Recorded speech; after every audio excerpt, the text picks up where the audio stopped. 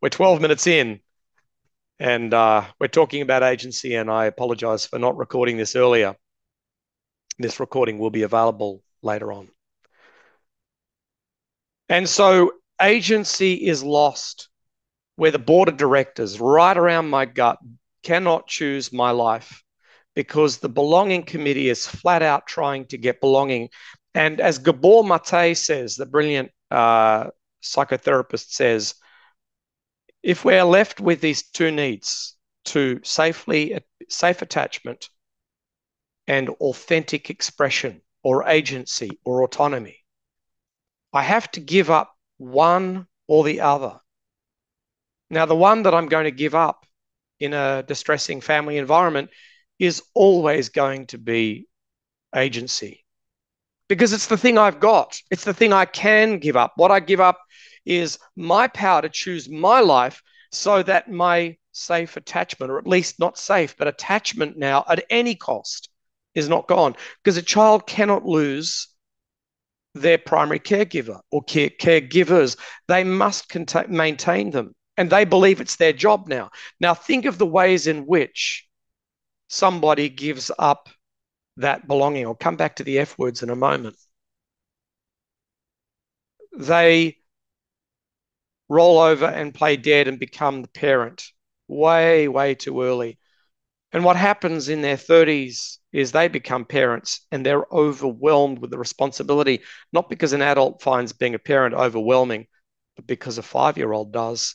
And that 5-year-old is still speaking through the unconscious and body of that parent in their 20s or 30s. And it becomes distressing and overwhelming. This becomes too much. And so their stress levels go up, their anxiety levels go up, their depression becomes more manifest. There's the fight, the rage, the flight, the terror, the freeze, the hopelessness, the inability to make any decision, the flop, which is that despondency and despair. The fawn, as I said, the people pleasing. My job is to make everybody else okay. Maybe someone one day will help me be okay, because I have no power left. I've got no agency over myself. I've outsourced it. And the most terrible thing is I believe I'm not good enough. I'm bad. There's something seriously wrong with me. Now, why do I believe that? Do you know it's a piece of genius in a child, just like shame is genius in a child? I often say to clients, what does shame make you want to do? And they'll say, it makes me want to be small, makes me want to hide. Well, think when shame first showed up.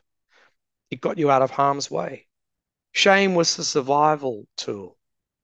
Janina Fisher, a trauma therapist, helped me understand many years ago that shame is a gift in the midst of trauma.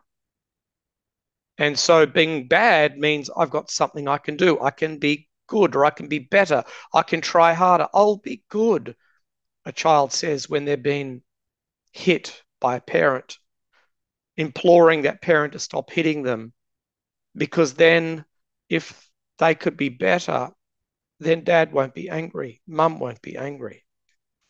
You can imagine what damage that does. And so there's a few other F words. Feed. I end up going to drugs, alcohol, junk food, sugary food. I'm medicating my whole survival committee now, being on high alert because the belonging committee has said, I might be attached, but it's certainly not safe. The meaning making committee says I'm bad and everything's wrong with me. My agency is completely gone. The board of directors have basically walked out of the boardroom and said, sorry, we can't run this. We'll give it over to the committees. And anyone knows anything run by a committee is going to be mayhem. And then there's the F word, fuck, which is where people rush to sexual addictions, which is simply no different to a tree that drops its seeds just before it dies because it must reproduce before it dies. It's a reptilian or a sheer biological imperative to survive. And if you're not going to survive, then you must reproduce before you die. And so you think of the sexual addictions that exist. So all of these F words, and then there's yet one more, and that's flock. And flock is the final nail in the coffin and the proof that agency is all at sea. And flock is I get into toxic relationships with people who will treat me badly, whether it's a gang or a cult or just an intimate relationship, or even the friends who will treat me badly.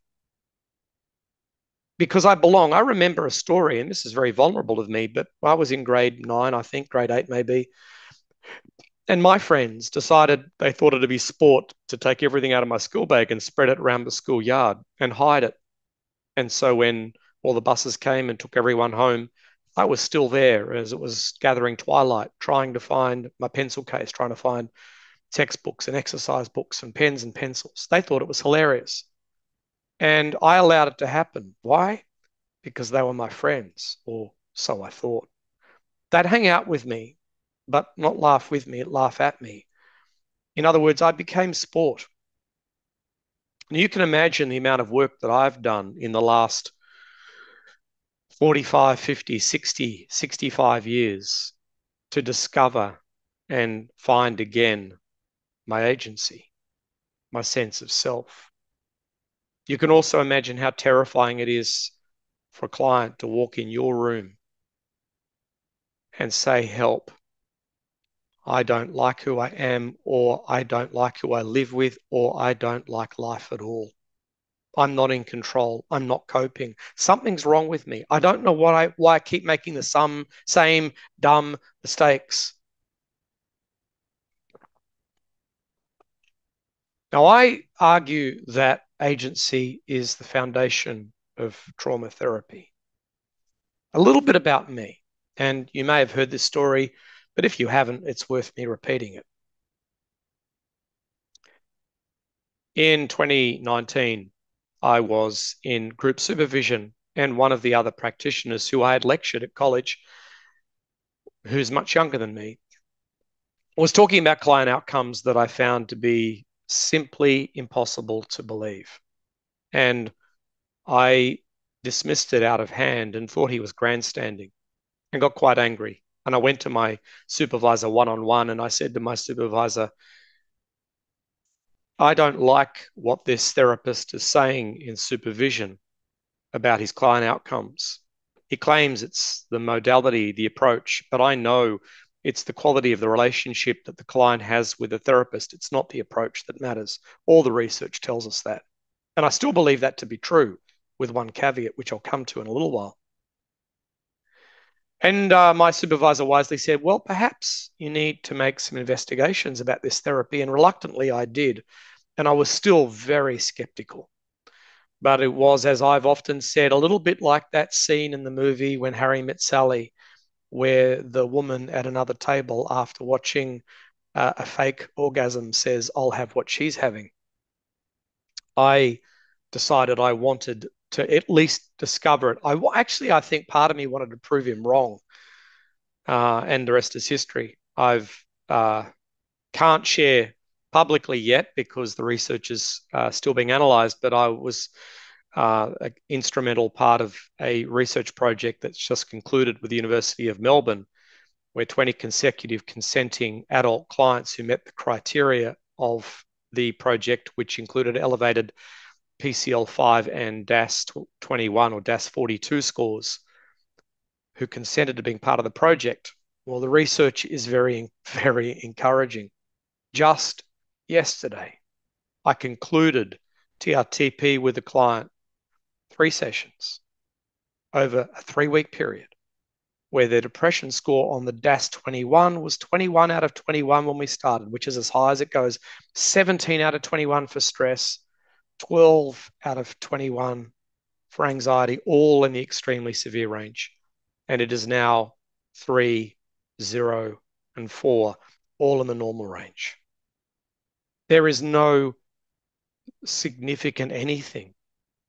She said, more importantly, I like, honor, and regard who I am.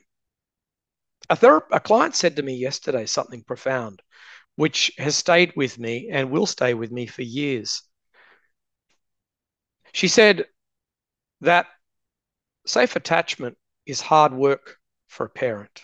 and it requires the parent to be regulated.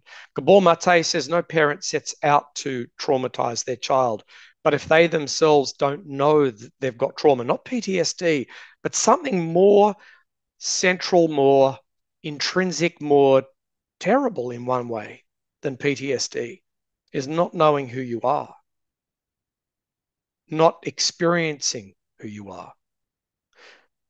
The Gabor Mate says that those people will not be able to give to their children what those children most desperately need. And you'll see these clients come into your room desperate for help. Well, this woman, she had had a violent and abusive father her whole life, a father who'd ridiculed and mocked her and taken away her agency. She was a perfectionist. That's a sign of a loss of agency because you don't know how much is enough, so you keep trying harder and harder and harder. She was stressed to the eyeballs. She had a terrible inner critic, criticizing everything she did. Once she regained agency, then she could do the work of trauma therapy, which then she could experience not just herself, but her younger self as safe. So, as I said earlier, attachment, secure attachment, is hard work on the part of the parent. But if the parent doesn't give it, it's still hard work. But it's now hard work for the child when they get older. Why is it hard work? Well, because as adults, we need to securely attach that child back to us because no one else can. No one else can. We are responsible for our own lives. We are responsible for our own lives. One of the first things I say to clients is, who is responsible for you to get well? They look at me pleadingly saying, you? I hope. I'm giving you money and time. You've got all the expertise. I've got all the tools, but I can't choose it. I can't choose it. So it's never hard work. And I mean this, never hard work for the child. And the moment that it is, then agency is lost in the child.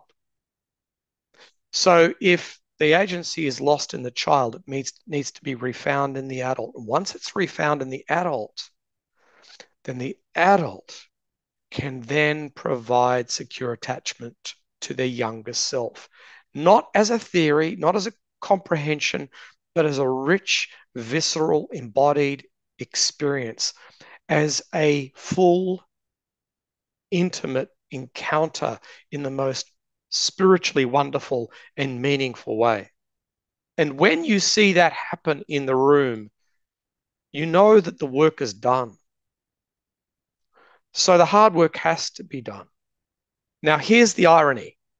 Here's the irony. The hard work has to be done by the client with the therapist, but it doesn't have to be hard work. When I go to things like somatic therapy, it's slow work. I go to CBT or cognitive therapies, and it is hard work because you get the meaning making committee to run the whole thing. The meaning making committee keeps on referring back to the other committees, and the board of directors aren't there. They go back to the survival committee, and the survival committee are going, we don't know. We don't feel safe. So can you come up with another idea?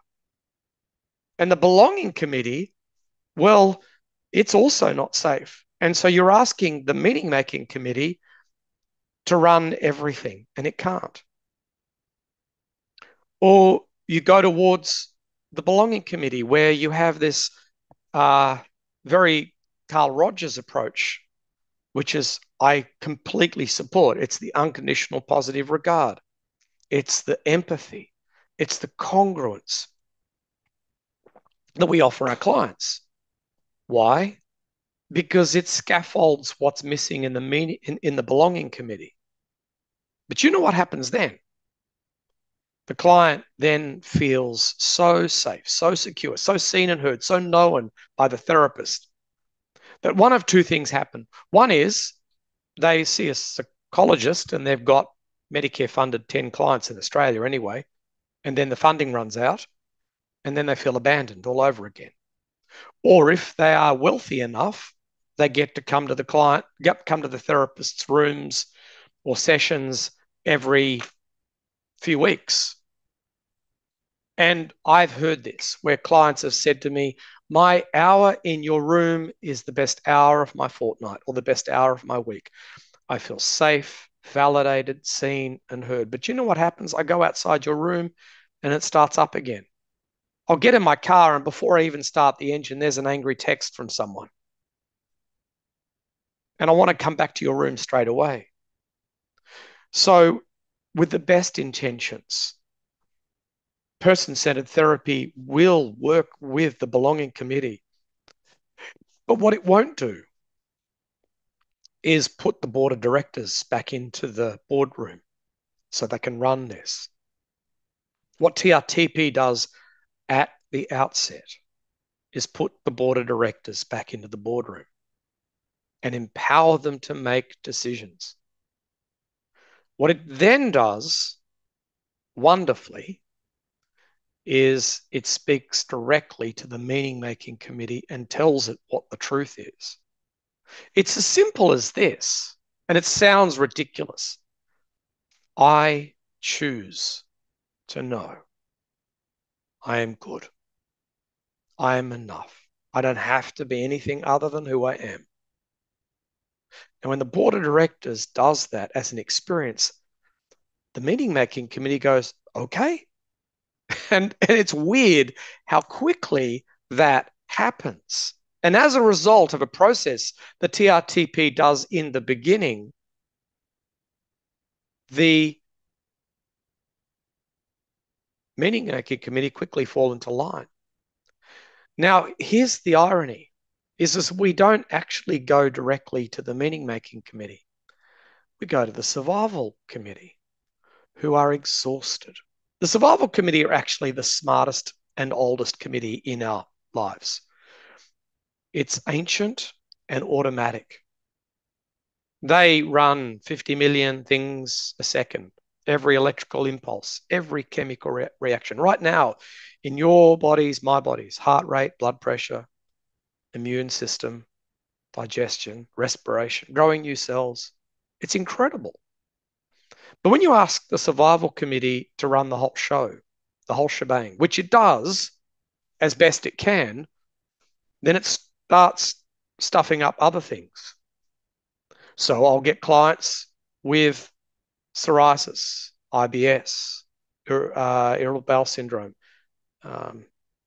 lupus, migraines, diabetes, most especially things that are autoimmune related, celiac disease, chronic fatigue, fibromyalgia. And to my absolute astonishment, these diseases go away when the board of directors are back in the boardroom. Because now at last, the board of directors tells the survival committee, guess what? It's all good now. We're fine. You can just get on running the biology.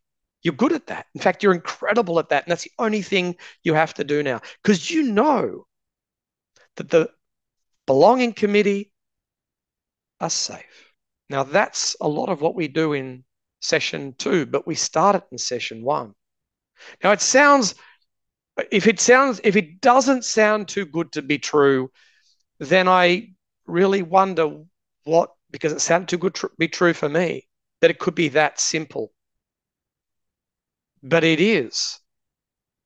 And I cannot persuade a client. The one thing I won't do, a client said to me this week, who's booked in to do TRTP with me, and they've got a lot of trauma.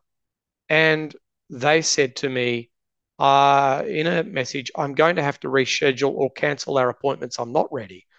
And that's okay. I said, I honor that. I don't know that this will work for me. And you know, I can't change that. I cannot change that. And I'm not interested in changing it. Why? Because I am never going to be their board of directors.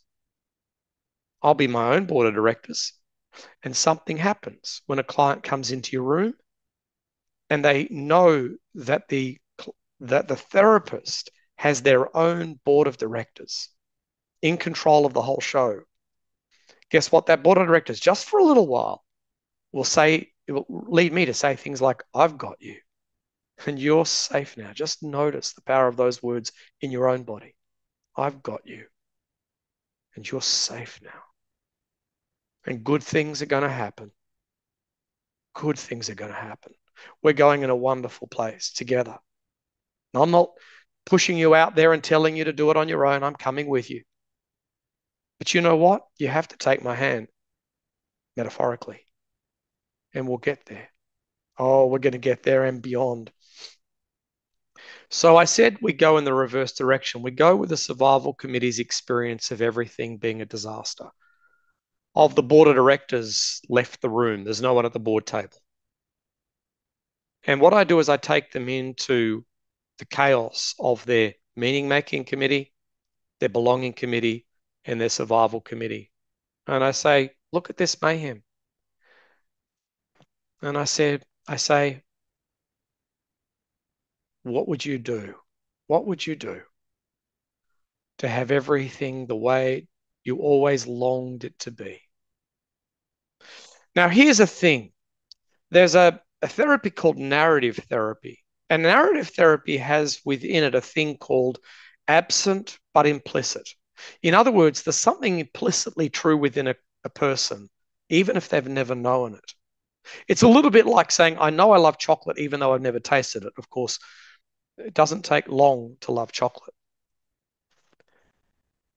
I have never met a person, and I've met thousands and thousands of people. I've never met a person who, if they had the power to choose, would choose to be shut down, to be distressed, to be overwhelmed, to be chaotic. I've never met a human being who wants to feel powerless.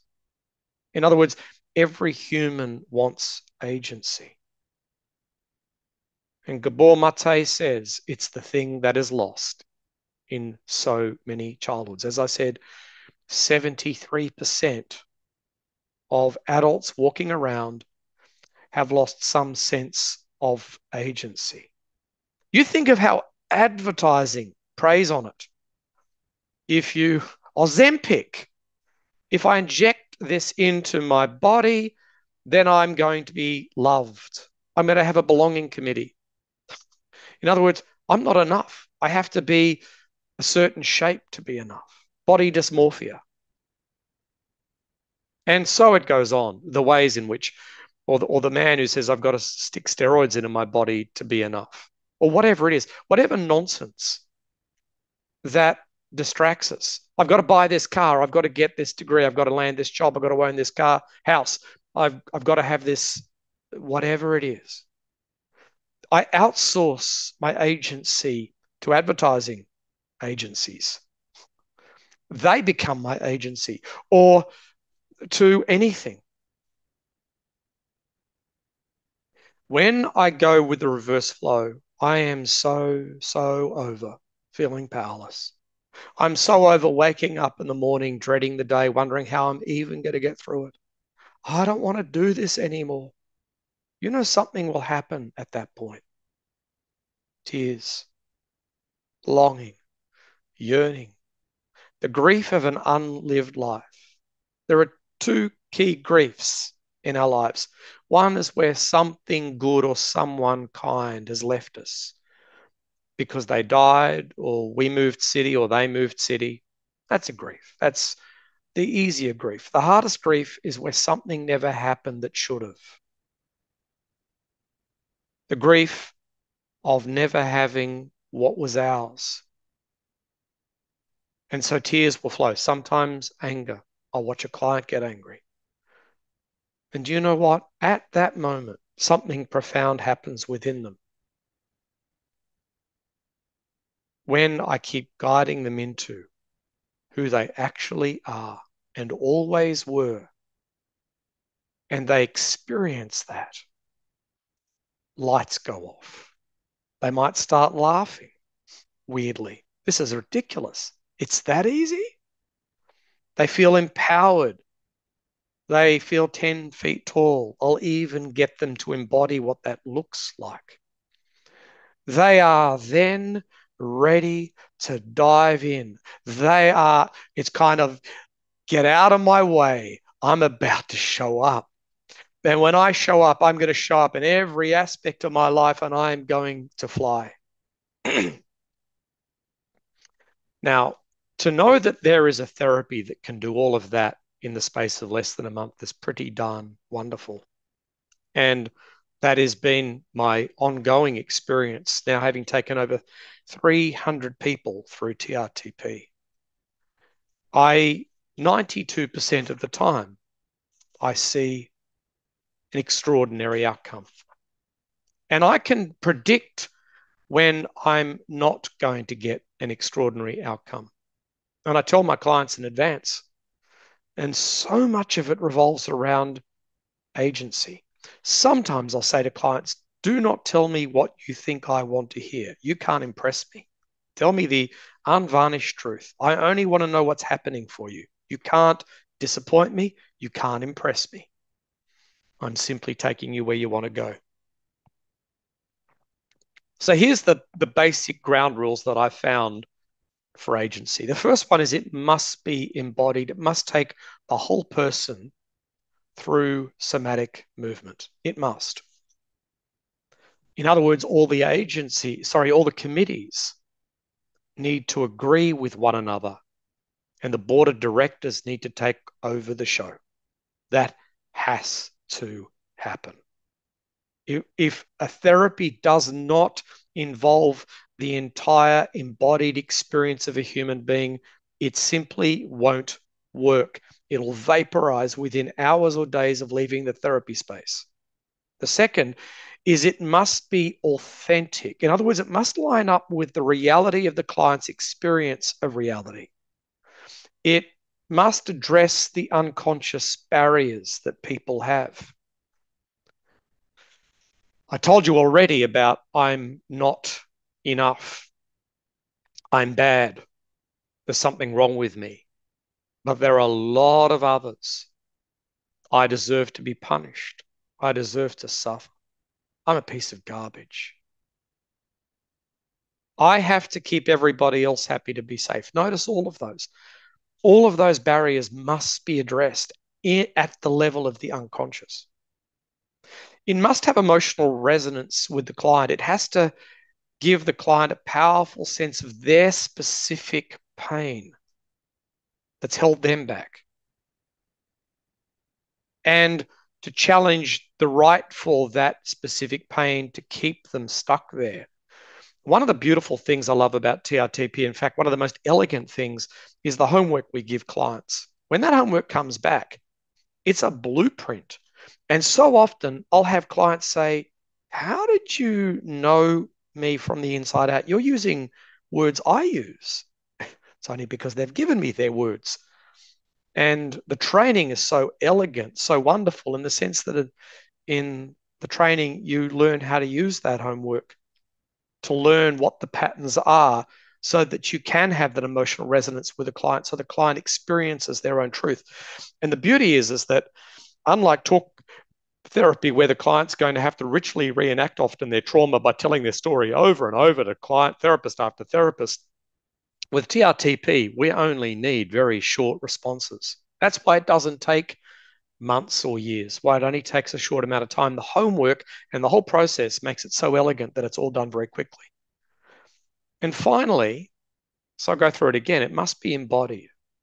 It must take the whole person through this process. It must be authentic. It must identify the barriers that the client has and move those barriers out of the way so they don't sabotage everything, because they will if you don't. It must have emotional resonance with the client. It must have a connection to their lived pain, which becomes a tether to what pushed those board of directors out of the room, and how dare anybody push those board of directors out of the room? They're coming back in. They're going to take over. I get to choose. No one else gets to choose. This is my life. And finally, It must be grounded in the client's actual experience of reality. It must have a directed, empowered sense. We as practitioners create the space, the energy, the environment for this to happen. We get them into our rhythm. And it's quite directive in that way, but it doesn't require me to be exhausted. I don't have to fake it. In fact, if I faked it, it wouldn't work. It creates the energy within me that I can create it for my clients. Now, you don't have to you don't have to do TRTP yourself to train in TRTP, though I would strongly encourage it always, only because you experience the power of it. In fact, I'd recommend people experience it regardless. I'd argue the first session of TRTP, even if you've never had trauma, is something that every human should experience. When those four conditions are met, the client then has agency. They then have an experience, a lived experience of who they actually are. And only then are they ready to begin to process their trauma. Then they can stand up to any threat and nothing. They're unshakable and immovable now. They can crash in through and out of any trauma safely without even being singed by it, without even any smoke on them. They've got their superpower. In fact, I even use those words. It is a superpower, being able to choose in any environment, in any time, in any situation. I get to choose nobody else, just me. It's my life. I'm not giving that choice up ever again. When that's true, and only when that's true, trauma's done and dusted. It will be. That's the second session of TRTP, which we don't go to. So we don't go anywhere near their distressing events. So there's, apart from filling out the homework, which can be a little challenging because you've got to talk about some things, but only in dot points. Clients then have to explore it just for a little bit. But by the time they get to session 2, we haven't even looked at their trauma and they're raring to go, even though they know we're going to look at it because they've got their sense of self. Now, I open this space up to any questions, any comments, anything that you want to bring, any observations that you've got. And you can text them. And while you're texting them, just a very brief message that I wanted to share. The next training is starting on the 21st of June, so it's just under a month away, and there are some great discounts available. To find out about the training, TRTP will send you an email in about an hour with a link to book a one-on-one Q&A. And can I encourage you to consider that? What happens if a client doesn't disclose their trauma or know about it? That's a very good question. If they don't disclose their trauma, as happened recently to me, the client had been sexually abused by somebody as a child, and I took them through the first 2 sessions, and something wasn't shifting. Now, this client had experienced sexual trauma as a child, and as you would know, anyone who's experienced sexual trauma often won't talk about it for decades. I experienced it at 12, didn't mention it to a soul till I was 50. Now he said, well, there's something I'm so ashamed of. I carry so much self-blame and guilt about. And of course, he was a victim of someone twice his age who took advantage of him. And so there's a trauma that was disclosed. Now, why was it disclosed? It's because after the 2 sessions, something wasn't working. It seemed the traumas we dealt with had dealt with everything, but he'd become more distressed. Now, I'll tell you this, TRTP works, but if a client doesn't tell you something, well, you can't know about it, can you? But I know, and again, the process will take you through, you'll know something's not right. And this is what you'll end up saying. Is there something you've never felt safe enough to tell anybody, but you know that you just need to tell somebody? And out it comes. And then we dealt with it. And the freedom, the liberty that comes out of that is extraordinary. The second thing is this: traumas can stay hidden under traumas. So once you deal with a trauma, the one that's obvious, one that was repressed suddenly emerges. It's kind of like if you've got a flesh wound and you go to the hospital and they treat the flesh wound, but in the process, they discover with an x ray that the bone underneath was broken. The underlying trauma will reveal itself when the trauma that's more obvious is dealt with. I've seen this happen over and over. So sometimes a trauma reveals itself only when another trauma is out of the way. Now, we can only ever work with what is revealed. And you will find that TRTP creates a clear landscape. And so where are traumas stuck? Well, they're stuck usually in the survival committee. They know about them. They tell the truth about them. They just don't have the language that the meaning making committee can make sense of. Once the two committees start talking through the board of directors, there's awareness, there's understanding, there's insight. You think about what repression is the survival committee saying, we're not letting the meaning making committee know anything about this because it'd be too distressing. So we're going to lock it away in the body, in the unconscious. And so once the survival committee knows it's safe, and once the meaning making committee makes sense of life, well, guess what? Those traumas will emerge. It's a simple analogy, these committees and the board of directors, but I've lent into it just recently more and more. And I've discovered it's, I once described it like this. It's, imagine a 5, 6, 7-year-old child behind the steering wheel of a car. And the engine is the unconscious beliefs, the meaning making committee pulling the car off in different directions.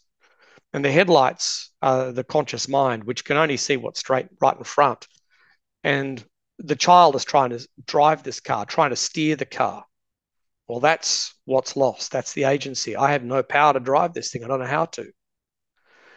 Do we work with generational trauma? We do. There's a component within TRTP that beautifully addresses generational trauma.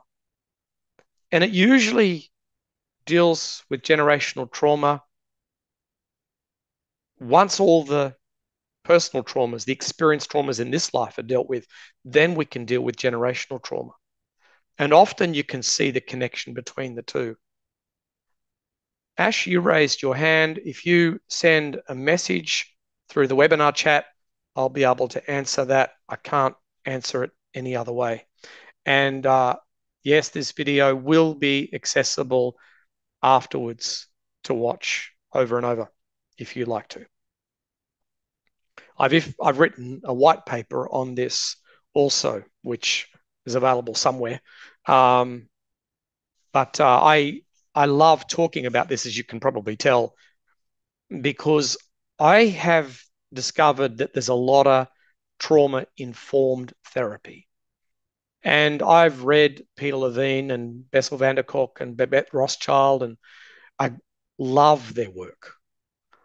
But it's only when I've come in contact with a trauma transforming process, not a trauma informed process, but a trauma transforming process, that I've become so committed to it. And the irony, of course, is that while I might work for many more years, I'm in my mid 60s, and I was nearing retirement at 60. At 59, I think, and here's the funny thing about agency, that one thing I haven't talked about is our agency as practitioners. My old supervisor used to say to me over and over, Richard, never forget your own impotence when it comes to being able to change your clients' lives. They've got to choose them, not you. Now, I've talked about that already. But you would know if you've been working as a therapist for many years, as a practitioner, that it can become exhausting and even a bit dispiriting when you see the state of the world, the levels of trauma that are existing in our society at every level, and how humans seem to reproduce trauma and seem to create trauma. What's going on in the Middle East and Europe, it's like it's always somewhere happening. The political discourse, social media, in so many, and the planet itself. And so this becomes so overwhelming as therapists when we see clients come and go and we're not sure. And often they will stop coming either because they ran out of money or they lost hope that anything would happen or they found a better fit with another therapist or they might have got well or, they just got on with life. One of the wonderful things about TRTP is we have celebrations because I see in the space of a month the client get completely well. I mean, completely well. I've had them skip out my door. They've given me a hug and they said, "You've given me back my life." And I said, "No, no, you gave yourself back your life. I just took you there." I'll go out my door. Now I'll follow up with them a month later and they're always doing great, almost always doing great. But you know how much it's kind of like I get a dopamine hit from that. It's the best addiction you could ever have. I get a dopamine hit because I get closure, which we rarely get as therapists. I never got it before TRTP, unless I was doing maybe pre-marriage or those extraordinary couples therapy sessions where the fragmented couples suddenly resolve something in the room, and it's wonderful to see. I saw that, but by and large, week in, week out, year in, year out, I was reaching retirement. My own agency in the therapy space was not something that I would have said, "My goodness, this is the most wonderful thing to do." And now I can. So it's not just that our clients get agency. We as therapists through TRTP have enormous agency. And it's the most rewarding thing. And it's really why I'm still working. I said to Judith Richards, "Judith, you've created a terrible problem here that you haven't realized." And she said, "What's that?" I said, "Well, I'm booked up about 3, 4 weeks out." This was going back about 6 years ago. And if my clients all get well in the space of 3 sessions, I won't have any clients. She burst out laughing and she said, "Have you read the news? Have you listened to the news?" Well, I've pretty much closed my books for the rest of this year. And I pick and choose clients nowadays. If I don't want to work with a client because it's not a good fit or it's not going to work with my schedule, I'm taking 11 weeks leave this year. It's funny to say the agency it's given me in my own life. And other therapists say the same thing. That I woke up yesterday morning and by lunchtime, I had seen a client go from suicidally depressed to completely free of depression. That had happened. And I woke up in the morning knowing they were coming for their third session. And I knew that they had ownership of their life. I knew this was going to happen. So welcome. Thank you, everyone who's attended this webinar and for anyone who's watching it later on. And I would strongly encourage you, if you haven't already, to seriously consider if you want to experience that kind of outcome with your clients that I've just described. This is not a sales spiel. I'm not trying to sell anything. I'm not doing this for money. I'm doing this because our world is in too much darkness and pain. And I've got grandchildren and they're getting loved wonderfully by their children, by my children, by their parents. But I would want every child to experience this, and they won't if their parents don't experience it. The world won't experience it if we don't change it one person at a time. And thank you, Tony. And hopefully, Marg will get you the details. And thank you, everyone, for being part of this. And appreciate your time and your energy. This is wonderful work. And may you go well with whatever work you're doing. May you see the kinds of results that make your work satisfying and rewarding. May your clients flourish and thrive in life. Take care, everybody.